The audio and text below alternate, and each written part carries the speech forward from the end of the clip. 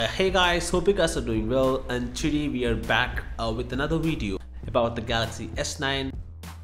If you guys remember, we have actually provided you with some leaked images of the Samsung Galaxy S9 design just a few days ago, and it showed us that overall design would be similar to the Samsung Galaxy S8, while the S9 will have considerable bezel reduction.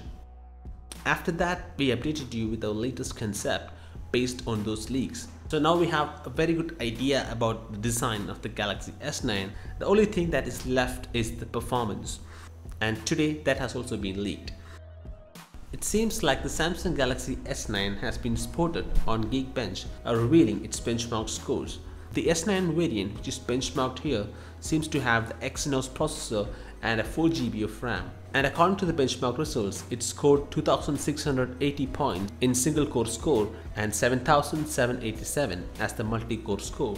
These benchmark results definitely proves that Samsung Galaxy S9 would be much more powerful than the Galaxy S8, but still much underpowered compared to the iPhone X, as the iPhone X scores on the same exact benchmark is much higher than what we got from the Samsung Galaxy S9. So now it's almost confirmed that Samsung Galaxy S9 won't be able to compete with iPhone X in terms of raw performance.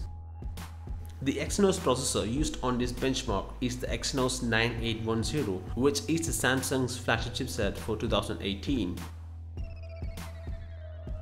According to Samsung, the Exynos 9810 will be manufactured using 2nd generation 10mm process and will be built with 3rd generation custom M3 cores. The new processor will also be better in terms of graphic performance, as the GPU has now been upgraded to Mali G72 from the G71 used on the previous generation Exynos 8895. Now, talking about other rumors of the Galaxy S9, recently an Italian leakster has claimed that Samsung Galaxy S9 will feature Face ID just like the iPhone X. So if that really happens, we expect Samsung to integrate its iris scanning technology to the Face ID, making it much more secure than iPhone X. So now, coming to the launch date of the Galaxy S9, the Italian leakster also claims that the launch of the Galaxy S9 is scheduled to be happening in January, most probably at CES 2018.